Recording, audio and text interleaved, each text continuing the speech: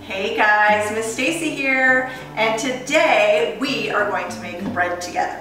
So you'll need your moms and dads to help you with the oven part, but you guys get the fun part of doing all the mixing in a bag.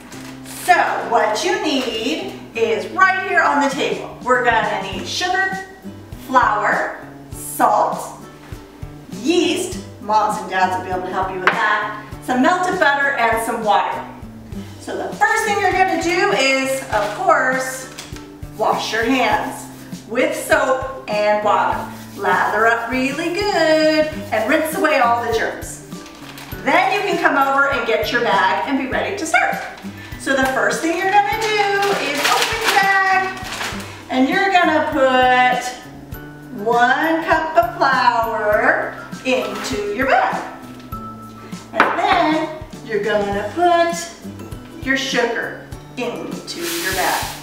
Pretty easy, right? This is where you add your yeast, okay? 1 little packet of yeast is all it takes. And you're going to seal up your bag and you're going to mix your ingredients. Now get it real mixed up. So shake your bags. Then when you're done, you're going to open your bag again and you're going to add that water. Woo, right into your bag. Once your water's in there, you're going to seal up your bag and mix it up some more. Mix. Now you got to get the dry stuff in with the water and get it all gooey looking in your bag. Gooey. Once you get it all gooey, you're just going to set your bag down. This is where you have to wait.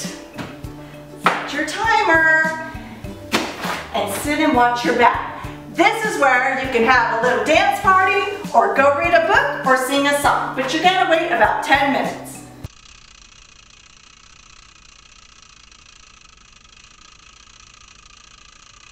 Okay everybody, time's up.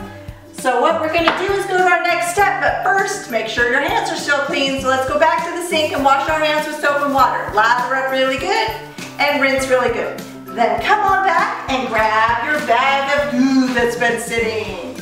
So what we're going to do now is we're going to open up our bag.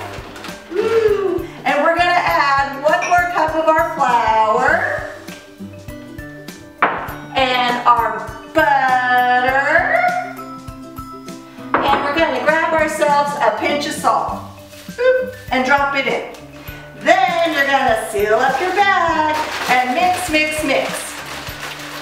Once you get that all good and mixed, you're going to do your last ingredient, which is open your bag and put in your very last cup of flour.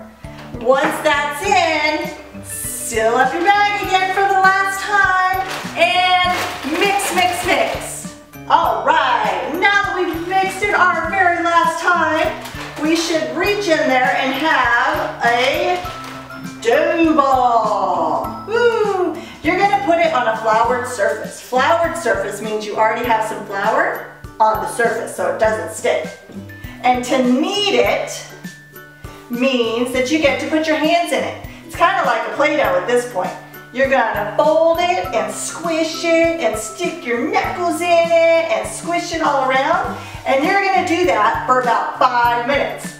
So if you want to know how long to knead it for, you're going to sing your ABCs while you do it. So go ahead and start.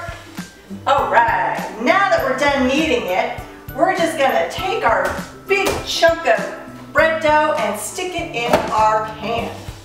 Once we put it in our pan, we're just going to make sure it fills up the little pan there.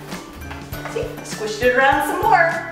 And then we're going to take a kitchen towel, and we're going to put it right on top of our pan. This is where we have to wait again.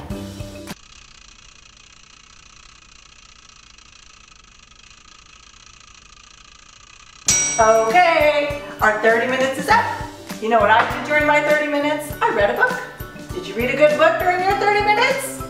Okay, now that it's done, we're gonna pull off our towel and take our bread, and we're gonna have our moms and dads put it in the oven at 375 for 25 minutes. And there you go. Once the bread is out of the oven, you can put it on your cutting board and slice it up.